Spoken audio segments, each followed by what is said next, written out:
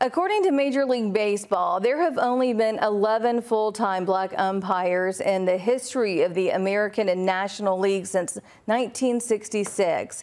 An 11-year-old from South Carolina is on a mission to blaze a trail for black umpires in the game. Derek Rush shows us how.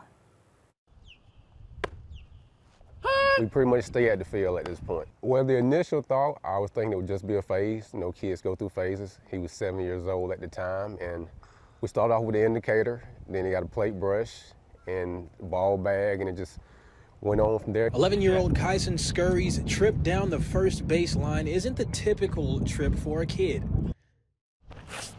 Wiping home plate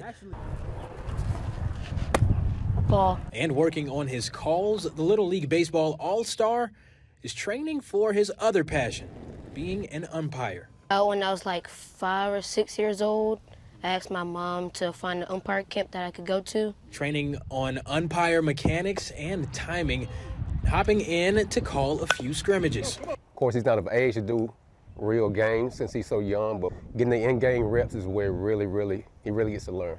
Kyson understands what he's doing is unique, not just because of his age, though.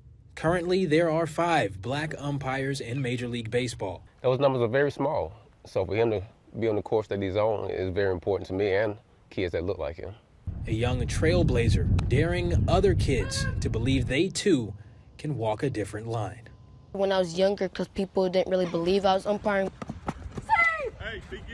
just be a leader, not a follower. Do what you want to do. It doesn't really matter what other people say. Just listen to yourself.